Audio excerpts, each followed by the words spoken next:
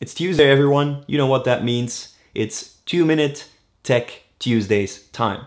Every week we cover an aspect of Varnish and I present it to you in 2 minutes or less. Welcome, my name is Thijs. I'm the technical evangelist at Varnish Software. And in this video, I'll show you how to install Varnish. But if you've seen last week's episode, you know that we already covered that last week. Last week, I showed you how to install Varnish on an Ubuntu or Debian system, whereas this week we'll focus on CentOS and Red Hat Enterprise Linux installations. And you may be aware of that if you've seen last week's video, that we won't be just installing any version of Varnish, we'll focus specifically on Varnish Cache 6.0 LTS.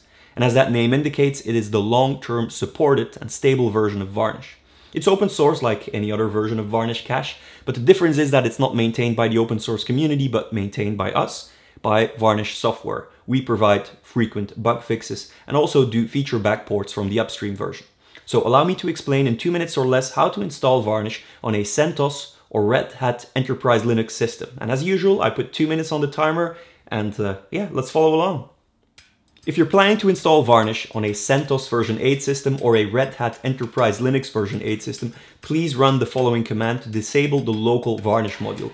In the next step, we will source the etc os release file, which will make some operating system related variables available, which we'll use in one of the next steps. If you're using CentOS, please install the epal releases packages using this command because it will make dependencies available required by the Varnish installation. However, if you're using Red Hat Enterprise Linux, the epal release package won't be available locally, so you need to fetch it from a remote RPM package, of which the endpoint contains a version ID string, and that one represents the version of your operating system. So if you're using Red Hat Enterprise Linux 8 or CentOS 8, this will be the value. Now it's time to register the package repository, and we do this by adding the following configuration to a specific repo file that is read by the yum package manager, and it contains the URL of our package repository, which in its turn has some variables that need to be parsed.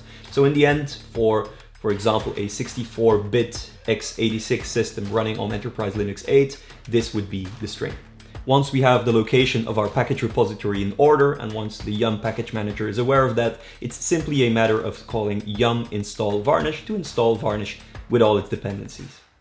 Even though we've installed Varnish, our work is not done yet. We need to do some configuration, and the first step is enabling the systemd service for Varnish, and that assures that Varnish automatically gets restarted after a server reboot.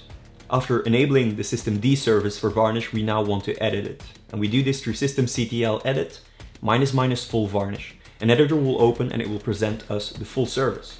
It also contains the varnished runtime parameters, and that's the reason why we do this. We want to modify some of those parameters. We want to change the listening port from 6081 to 80, and we want to upgrade the allocated memory from 256 megabytes to 2 gigabytes. After performing these changes, save the file, exit the editor, and your configuration is set. The only thing we need to do now is call sudo systemctl restart Varnish, and we're good to go. Thanks for watching. You now know how to install Varnish on CentOS and Red Hat Enterprise Linux, and if you watched last week's video, you now also know how to do it on Debian and Ubuntu. Again, thanks for watching. I'll be back next week with more tech on a Tuesday, presented to you in 2 minutes or less.